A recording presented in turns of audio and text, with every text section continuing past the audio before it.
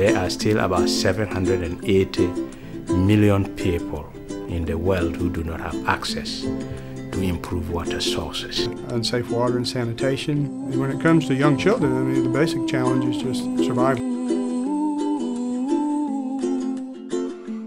We walk a long distance to go and fetch the water on the lake. The water we are drinking is not good.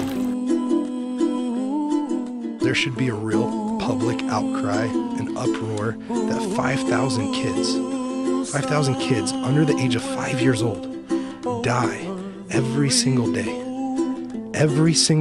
because of dirty water, because of waterborne disease, because of waterborne illness. That's a legit stat from like UNICEF. Why are people not like, why don't they have their eyes open, their ears open, their heart open to hearing about 5,000 kids dying every day?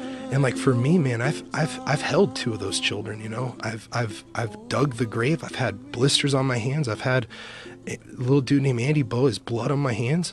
And like bro, it wrecks me. And like that's why I'm so passionate about this thing. Life hasn't been very kind to me lately. I want you all to get interested in this. But I suppose it's a push for moving on. In time, the sun's gonna shine on me nicely. One day, yeah.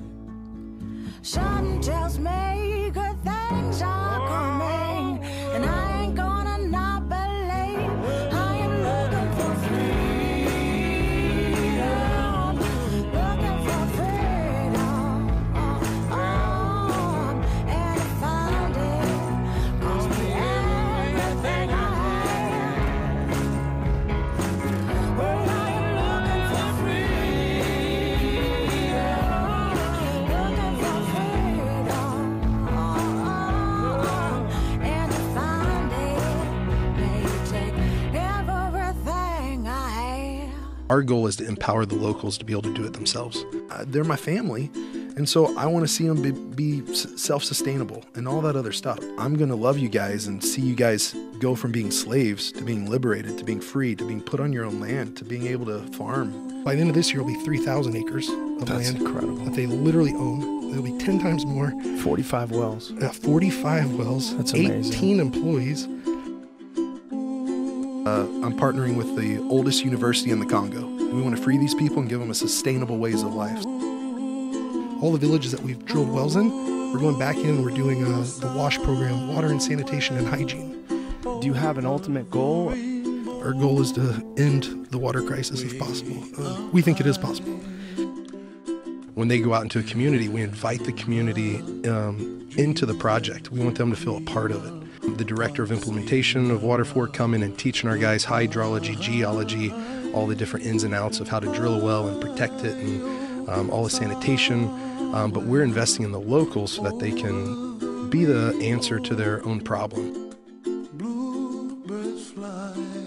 Half the hospital beds in the world right now are because of dirty water or waterborne related diseases. Half right now. Yep. We could really end this thing. We could fix it. Like the tools are there, the water is there, it's under our feet. We have the technology, we should be able to do it in our lifetime. Like before you or me pass this earth, like we should have the technology to get everyone clean water.